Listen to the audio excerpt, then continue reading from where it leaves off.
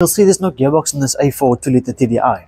Well, the reason there's no gearbox is because we're replacing the clutch and flywheel on this vehicle. And the reason we're doing that is because the customer of this car lost the ability to actually drive the vehicle. This was because the engine wasn't transmitting power to the gearbox like it should. And the reason why, we'll show you in a second. Hey, we found the gearbox. So I'm just going to do a quick run through of all the parts that we have here in front of us.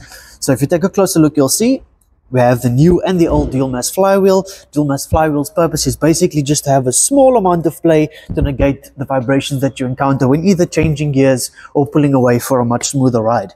Then you have the clutch disc, which gets squished in between the flywheel and the clutch plate. That essentially allows your engine to transfer the power to your wheels. And then you have also quite a small but really important component, your release bearing. This essentially pushes against the forks, pulling the clutch plate away from the clutch disc, stopping the transfer of power from your engine to your wheels.